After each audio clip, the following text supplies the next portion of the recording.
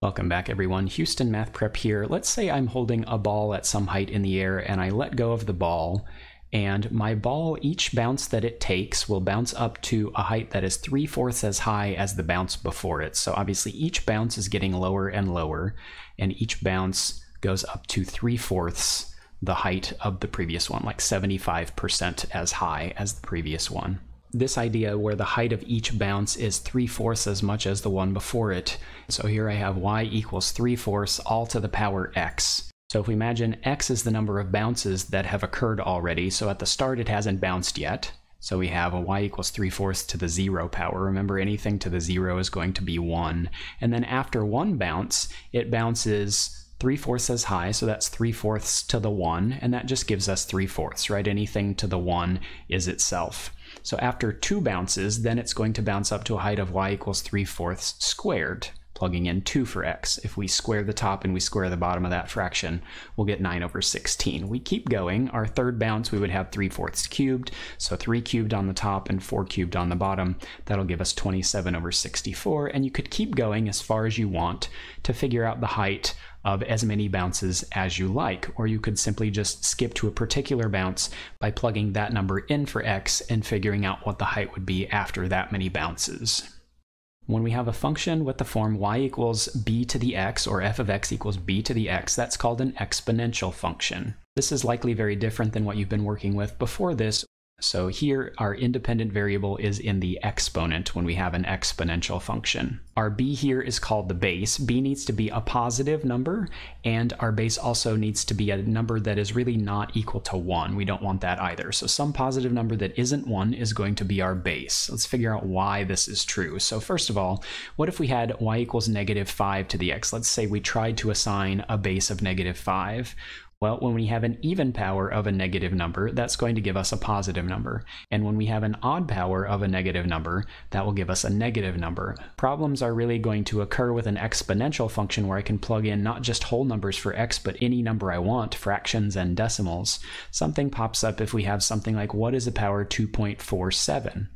We might be able to figure out a number, but what is the sign? Is it positive or negative? That makes that really difficult to deal with.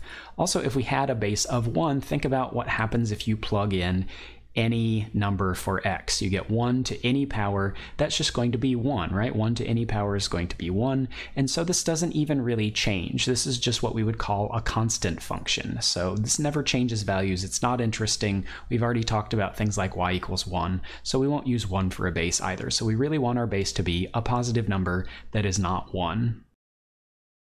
Okay, now finding some points on the graph of our exponential function using y equals 2 to the x. Remember, we can always just plug in some values for x and see what we get for y, and that will give us some points. So I'll go ahead and use some numbers we would probably plug in, 1, 2, 3. Let's use 0. Let's also use some negative numbers, -1, -2. Let's use -3 as well. So if I plug in 1 for x in my formula, then that means that y equals 2 to the 1. And we know anything to the 1 is itself, so we get 2 for y. So when I plugged in 1, I get 2 for y. Okay, 1 comma 2 is on our graph. Plugging in 2 for x, that would be y equals 2 to the 2 squared. We know that's 4. So I get 2 comma 4 on my graph. Plugging in 3, y equals 2 cubed. That will be 8.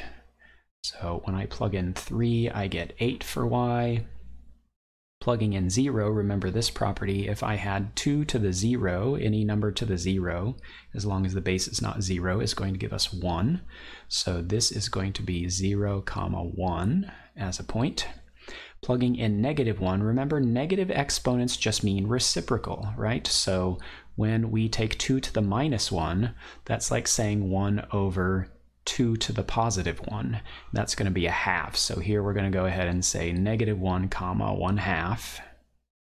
And then if we plug in -2, 2 to the -2, that will be like reciprocal because we have a negative exponent of 2 squared. So that will give us 1/4. So we'll get a point of -2, 1/4.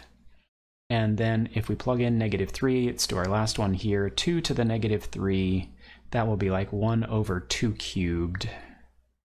and that will give us a value of 1 over 8. So when we plug in -3, we get 1/8. So you can see we keep getting fractions with negative numbers, and they keep getting smaller and smaller. If we look at these and we plot these in the xy plane, we might notice, first of all, they're all above the x-axis, so that's kind of nice. We're just really showing above the x-axis here. I've got my table of things that I already plotted. I went ahead and wrote these as a decimal, and if I sort of imagine what it's going to look like as I plug in numbers between these as well, then you might notice we get a graph that sort of swoops up from just above the axis here, and it gets taller and taller. It increases what we say exponentially, right, as we read from left to right. Let's do a similar thing now with a different exponential function. We have y equals 1/3 to the x, so let's just plug in some similar numbers here. So we'll use 1 and 2 and 3, and then we'll use 0 and -1, -2, -3 again. So if I plug in the first power, then y would equal 1/3 to the 1. That's going to be just 1/3. If I plug in 2 for x, 1/3 squared, then y is going to equal 1 over 9. If I plug in 3 for x, I will get 1 cubed on top, which is 1, and 3 cubed on the bottom, which is 27. So we get 1 over 27. So you can sort of see what's happening here when we plug in positive numbers for x in the exponent. When we have a fraction in the base, we're actually getting smaller and smaller numbers. Plugging in 0, we're going to get a similar thing we did before, right? We have something to the 0. 1/3 to the 0 is just going to be 1, right, by properties of exponents. Now think about what happens here with the negative exponents. If I take a -1 exponent here, that's just going to give me the reciprocal. So the reciprocal of 1/3 is going to give me 3. -2, that tells me take the reciprocal and then square. So if I take the reciprocal of this, I'll get 3, but then if I square that, my y value is going to be 9. And then for the last one, this says for an exponent, take the reciprocal and then cube it. So I'm going to take the reciprocal, that would be 3, and then if I cube 3, I actually get 27 for y. That's kind of big to graph. But let's go ahead and look at graphing some of these points. So on my xy plane again, you'll notice they're all above the axis again. As I plug in the negative values, you notice I'm getting bigger numbers this time. When I plug in the positive values, I'm getting the smaller numbers this time. So if I connect these dots in a nice, smooth connected graph here, then I get something that looks like it starts on the right side very close to the axis, and as we sort of go back to the left, it swoops up. This is a similar roller coaster that we had with 2 to the x, except we're riding the roller coaster in reverse. We're going from high to low now as we approach the axis from above. So some general qualities of exponential function graphs that you'll find: your functions with bases that are greater than 1, so like our 2 to the x, that base was greater than 1, those will increase from left to right. Okay, a larger base means that the right side of the graph increases more quickly. So if we think about, I've got 2 to the x, that's my graph here. This next graph here is 3 to the x, so you notice it gets taller values more quickly, right? It reaches sky high more quickly than 2 to the x does. After it passes this 0, 1 point, you'll notice they all go through 0, 1. There's 5 to the x, and then I've also graphed 10 to the x. It gets tall very, very quickly. We don't have to go very far out to the right before it gets tall. That's sort of just a comparison of what happens when you change the bases with numbers that are bigger than 1. If you have numbers that are less than 1 with your base, remember they still need to be positive numbers, right? But positive numbers that are less than 1, so decimals less than 1 or fractions that are less than 1, then what happens with that? They will decrease from left to right, right? So it's like we're riding this roller coaster in reverse, going from high to low instead of low to high. And then a smaller base means that the right side gets close to the axis more quickly. So if I look at my 1/2 to the x, you can see as after I go through this number, I don't get close to the axis quite as quickly as some of these other graphs down here. If I shift to a base of 1/3, you can see I get down closer to the axis more quickly.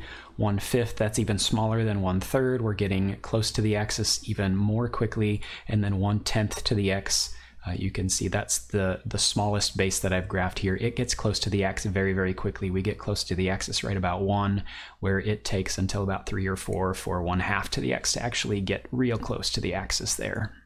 So you notice whether we're getting close to the axis on the left side of the graph or getting close to the axis on the right side of the graph, all of these exponential graphs, no matter what their base, these basic exponential graphs, are getting really close to the horizontal axis. It turns out they don't ever actually touch that horizontal axis, the x-axis. They just get closer and closer, but they never actually touch it.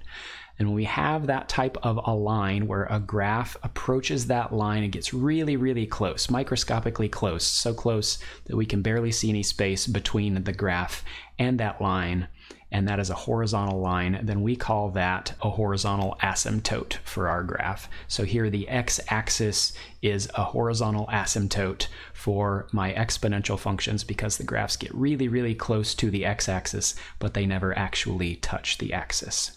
Okay, everyone, hopefully that gives you an understanding of the basics of exponential functions, how to look at the graphs. Thanks for watching. We'll see you in the next video.